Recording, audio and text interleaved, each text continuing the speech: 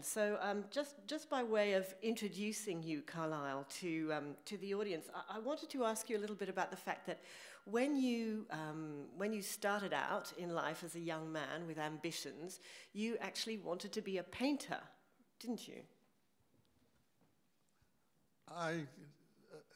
Yes, when I was very young, I wanted to be a painter, simply because one of the first things I did in the artistic realm, well, the very first was to draw, and which I started doing when I was about 4 or 5 there.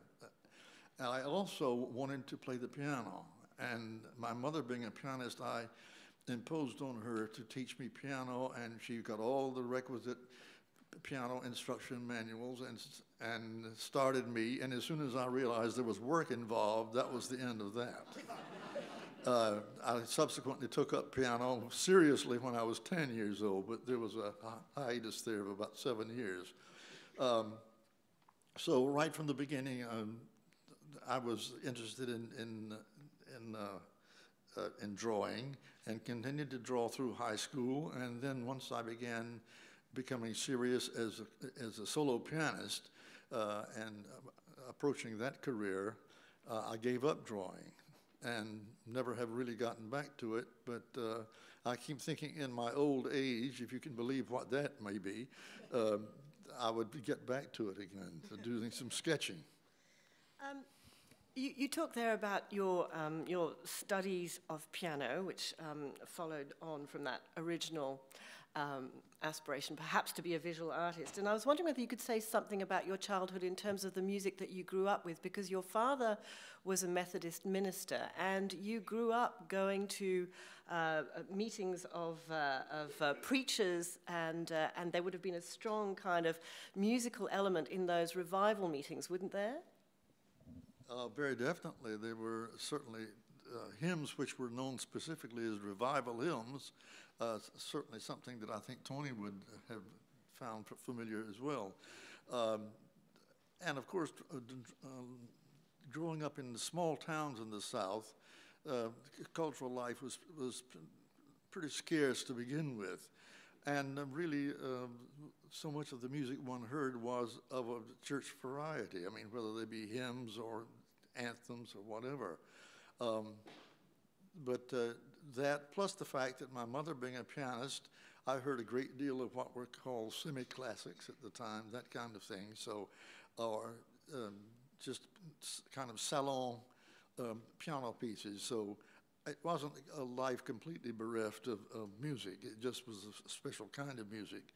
But certainly I heard a great deal of music for the church, for the Protestant church too. And in fact, that's been a sort of theme throughout a lot of your work as an opera composer, hasn't it? I mean, your most well-known and most performed opera, Susanna, is on a biblical theme. Could you tell us a little bit about that? Well, Susanna is simply an updating of the apocryphal book of Susanna. And in my version, she is transferred to the Tennessee mountains. She's a very young, spirited young lady, 18 years old, who is erroneously convicted of being an evil and immoral girl because of being found bathing in the nude when the elders for the church are looking for a baptism creek. And the whole idea being because of the lust the elders feel towards Susanna, they then brand her as being the evil one. So it's a story of false condemnation, and also something that was very current in the period, because this was written during the McCarthy era in America, of accusation being tantamount to guilt. Proof was not important, but... So did you write the opera in some sense as a kind of attack on McCarthyism? Not consciously. I think unconsciously I did, because it was a very dark era in our history. And I was a very young professor at a state university in which we had to sign affidavits saying that we had never belonged to the Communist Party. And of course, none of us had ever had any idea during that, but just the fact that we had to do it made it all pretty onerous, and something that certainly gave you one indication of the temper of the times. And if you kept your job, you signed. If you didn't keep your job, I mean, if you didn't sign, you didn't keep your job, which is its own kind of fascism. So I lived through that period and seen people being accused of things that they had absolutely no idea of. And it was a very, very black period in our history. And so I think subconsciously that was all stored, so that when I began Susanna, I felt very, very passionate about these various themes that I did tackle in the opera, such as I said, just accusation being tantamount to guilt being certainly one of the chief one.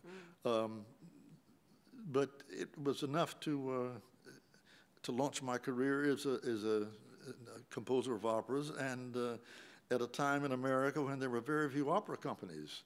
When I began my career in the early 1950s, there were only 3 major companies that could have launched me as a composer, and that was the Metropolitan, which was an entirely European company, or the San Francisco, which was also European, and then the New York City Opera Company, which was an American company doing American works as well as standard works.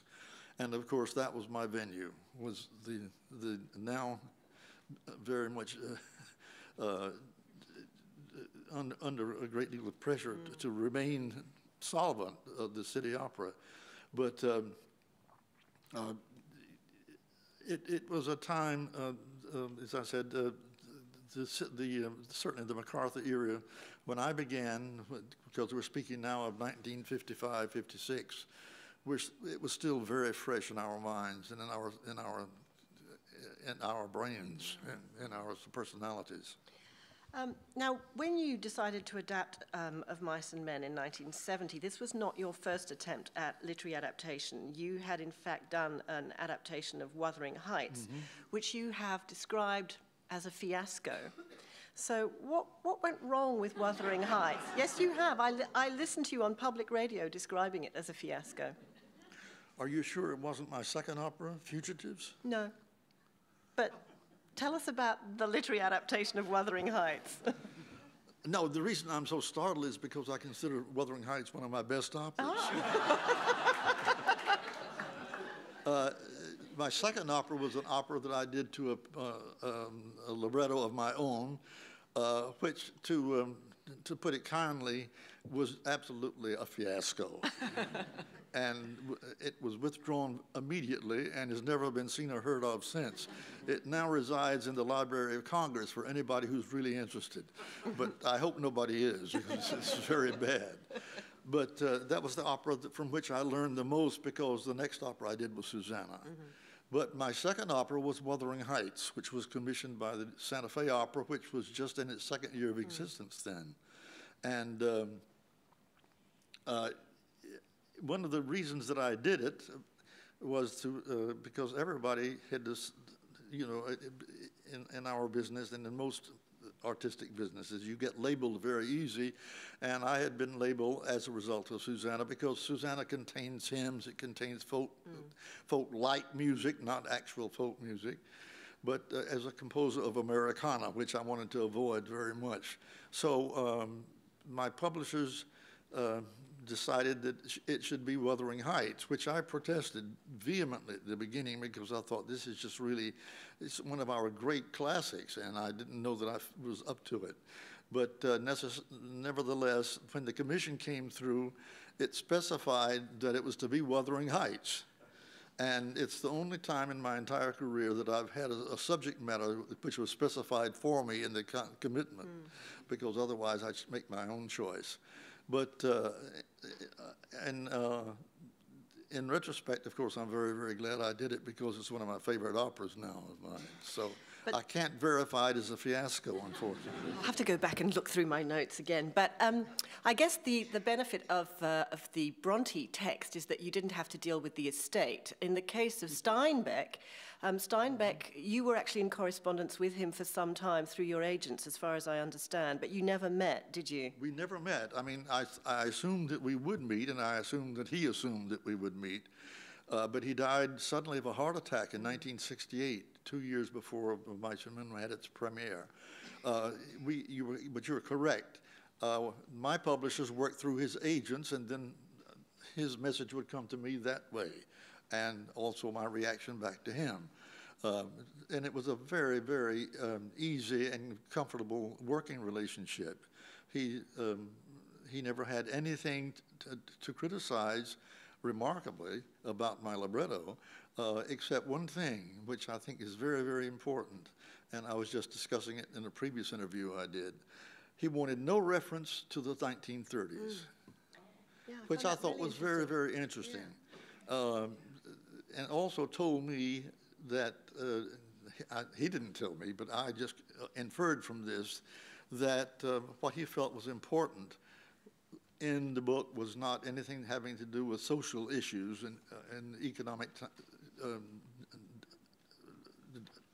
depravities of the time. But what I believe he intended was the concentration on the very simple theme of the fact that a flawed relationship, very incomplete relationship, such as it exists between George and Lenny, is preferable to the absolute solitary isolation of the ranch hands. And I think that's what he had in mind, and it was a marvelous way to dramatize that theme. And I came to know his widow, Elaine Steinbeck, very well, and she paid me the highest compliment of all. She said, "Your Of Mice and Men is what John thought was important in the novel." So for whatever that's worth, I hope that's the case. Now, am I right in thinking, I have to check this with you first, that there was a revision to the original version that you did because when you first wrote the opera, it was getting too long and you decided you had to cut some things? You have read all of my, I'm very impressed, very good. No, that's quite true. I made a fatal mistake. As most of us know, Of Mice and Men is a very slender novella of about 120 pages. And I think that I was seduced into thinking that Mr. Steinbeck had done my work for me. And so really all I did was to dramatize the book, which he had already done as a play, which was quite successful in New York. And I was not aware of this, however, until I had finished all of the libretto, this very misguided libretto, my first one, and also about 2/3 of the music, and it was getting to be the length of the Getterant Damaron, or something of Wagnerian length. And so I thought this spare novel, this is the one thing I wanted to perpetuate in the operatic version, the leanness of the Steinbeck novella. And once it had gotten to this very inflated proportions, I was certainly not following that. So I realized that something was desperately wrong, which, as it happened, turned out to be the libretto, which it usually is with most unsuccessful operas. Not always, but very frequently. And so I simply went back, started all over again, and never again referred to the book, never looked at it again. But did what I think was my own Of Mice and Men at the urging of some stage director friends of mine that I trusted very much. And I think that was my salvation. I simply started over and said, what is this story about? And once I came up with what the through line of the story was, and it's basically a suspense story. It all comes down to one very simple statement. How long can George keep Lenny out of trouble so that they can acquire this very modest home they're looking for, and also then have the dream that dominates their lives of a place of their own. And it's as simple as that. It's under 25 words.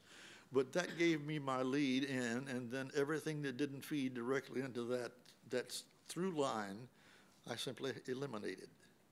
And so that's the way the present libretto stands. And then once I was on that footing, it went very quickly. And I knew that I felt that this is what I want to do with the piece from the very beginning.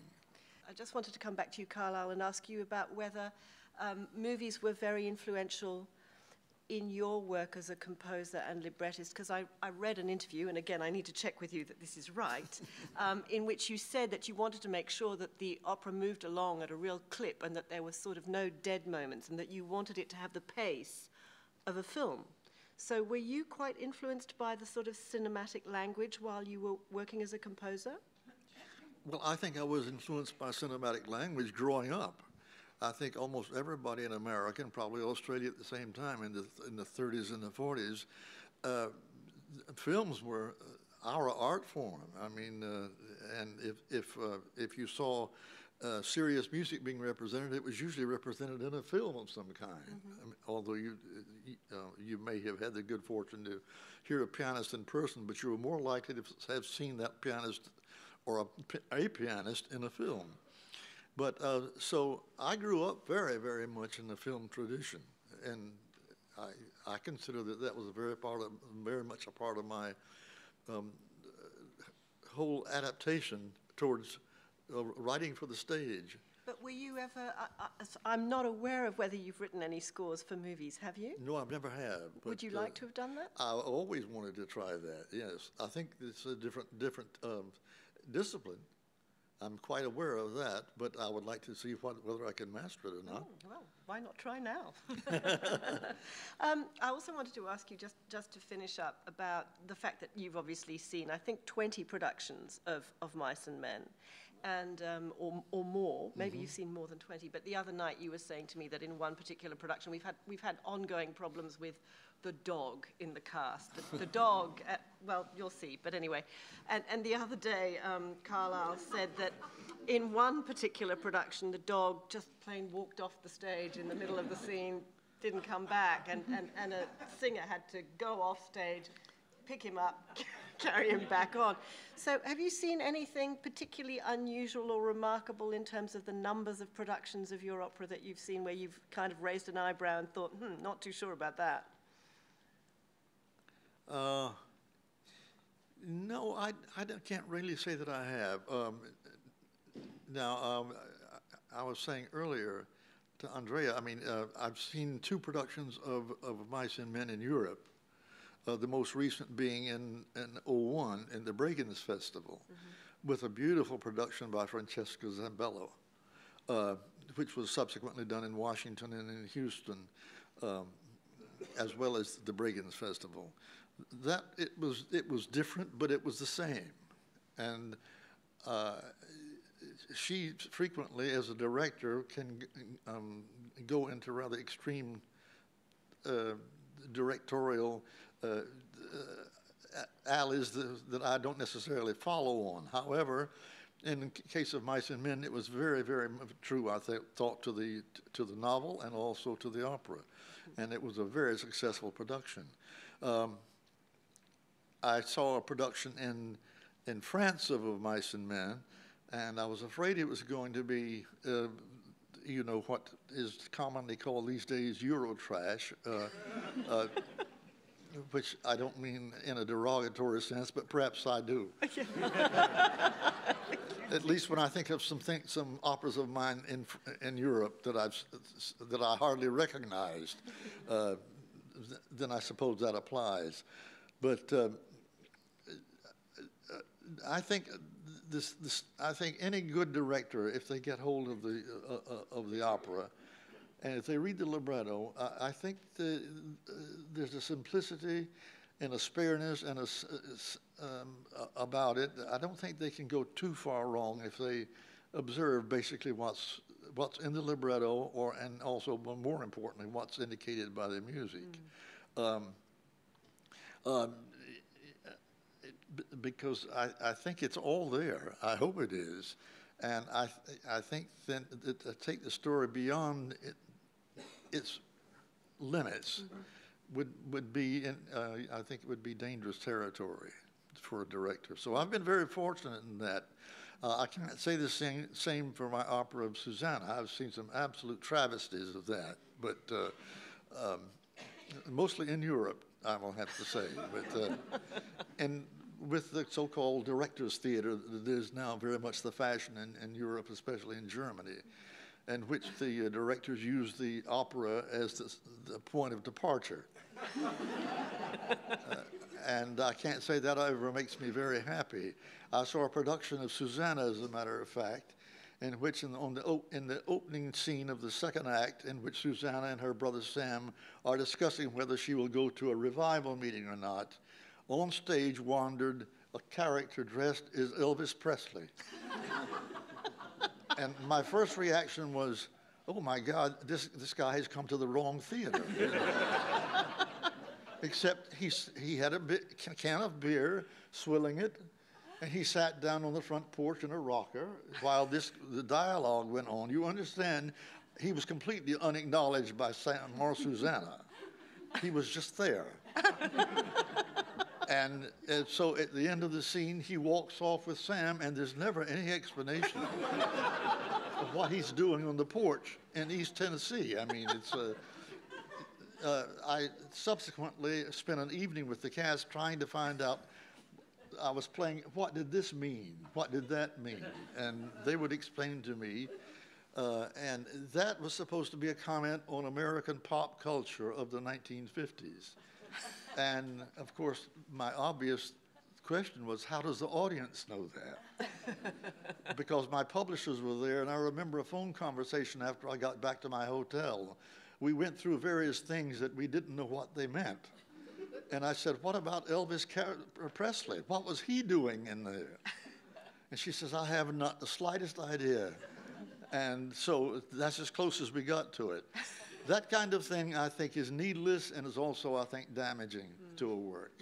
I can't think of anything, any production of Mice and Men that has suffered the same fate, thank goodness. For that. And I'm very grateful for that. And certainly Bruce is wonderfully faithful. Mr. Floyd, you said earlier that you were aware of the loneliness of the ranch hands, and as we've seen the other characters in this production. Do you feel that you've been able to convey that, especially in this production, as well as a subtext to the George and Lenny? I think it's pretty evident that these are men whose lives are constantly on the move.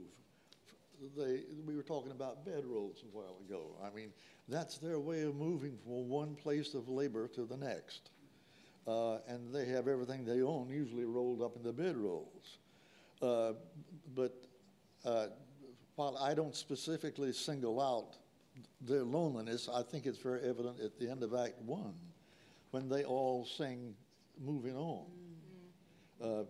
And each man really into himself, talking about the loneliness of their lives, and this is their, basically without saying so, this is their fate as human beings, to live lives of no connections in either human or in terms of where they live. But it's all a question of moving on, which it becomes also, as Andrea might have pointed out to you, it becomes a theme for much of the music you hear after it's first announced at the end of Act 1. You hear variations on this theme of moving on throughout the rest of the opera. But I hope it's implicit. I hope it's explicit too.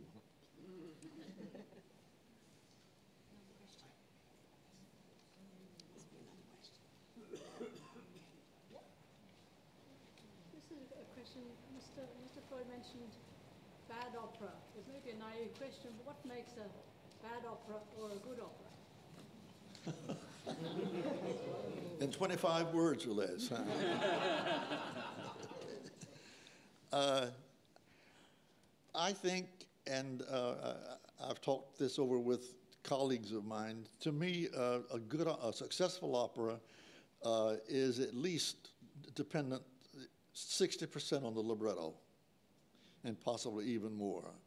I think there are more operas in the operatic graveyard that died because of a very poor libretto, because composers are not necessarily the best choosers of material. And they may write quite professional scores that have a lot of merit. But I think the thing that absolutely guarantees or condemns an opera to extinction are poor librettos. And you say, well, what makes a poor libretto? A libretto that doesn't basically honor the two basic ingredients for opera is passion or very intense emotion, and also action. The one thing that you avoid like the plague, I mean, if you want to create a successful opera, is any kind of just intellectual discussion. Because it's, first of all, it's sung. So you have the elongation of words through music, and there is certainly no emotion or action, either one, implied in an intellectual discussion, unless it is part of something else again. So I think what I always look for in a libretto, and as a matter of fact, right now, I'm considering 2 libretto projects, both of which have these elements. The first thing I look for is a crisis situation. Opera is not just any day. It's the exact day.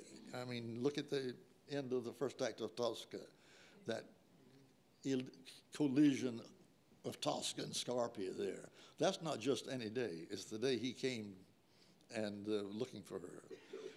And this could go on ad infinitum in a role that Tony is very famous for now, Peter Grimes. The entrance of Grimes into the hut during the storm. That's not just any night, it's the night of the storm. So it has, in other words, it has very highly dramatic natural elements that feed into it. And I've often said, using that as an example, just imagine his appearing in the door without the storm behind him. And you lose, I would say, what, 50% of the dramatic effect. So these are just some of the things that one has to consider. It's a very, very severe discipline, I find, of doing a correct libretto. I mean, not correct, but one that's going to work.